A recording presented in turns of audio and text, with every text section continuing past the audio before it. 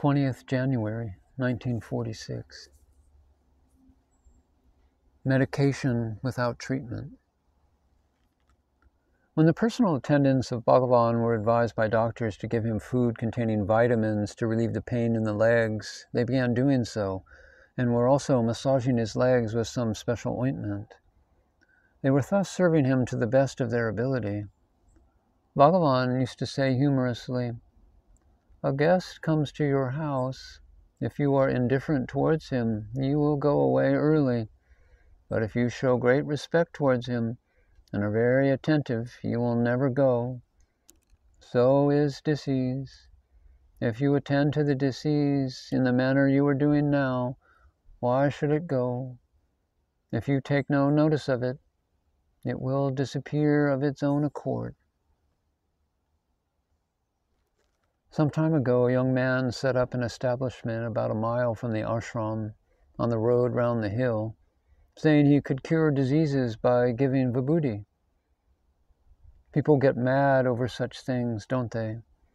People who were diseased, possessed, and the like started going in crowds to see that vibhuti Swami, and on their way they used to come to our ashram also. "What is there at this ashram?" they would say. "No vibhuti? No magic lockets?" They used to have darshan and then go away. On such occasions, if any attendants happened to be massaging his legs with medicated oil, Bhagavan used to say in a lighter vein, "Excellent, this is also good in a way. When these people see me thus, they would say, 'This Swami himself is suffering from pains in the legs and is getting massaged by others. What can he do for us?' And then they would go away without coming anywhere near me. So far, so good." 4 days back, Bhagavan called all the doctors and showed them a news item which he read in the newspapers about a person who was reported to have died as a result of too much of vitamin food and vitamin injections. The next day, the news appeared in another newspaper. Showing it again, he began saying, like a child, "For the last 2 years, a lot of vitamins are being given to me, saying that it is all good for my body." Not satisfied with it, they tried to give injections also. See what has happened to this person reported in the newspapers? It is said that a great yogi enjoys bliss as if he were a little boy or an insane person. He knows everything but conducts himself as if he knows nothing. If he so desires, cannot Bhagavan cure all diseases? Can he not cure himself? He leaves it to others. That is because he never looks upon the body as his own. 2 or 3 years back, when Bhagavan had jaundice, he could not relish his food and felt a great dislike for food. For about a week or 10 days, he ate only popcorns and the like.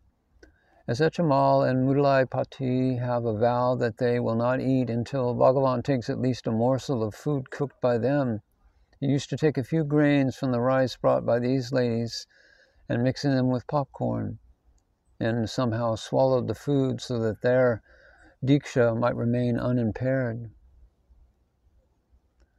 There is no limit to his benevolence and consideration for the feelings of his devotees, whatever the occasion might be.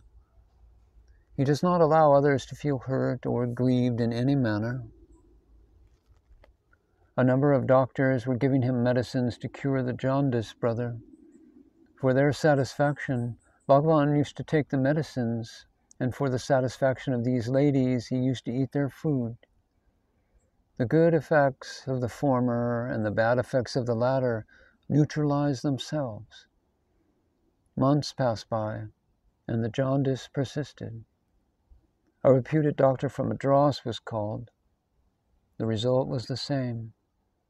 After all had come and gone, and after all medicines had been tried without success, he cured himself of jaundice in no time with dried ginger, papalu, ipecac, and other Ayurvedic herbal medicines. Let anyone venture to ask how the disease was cured.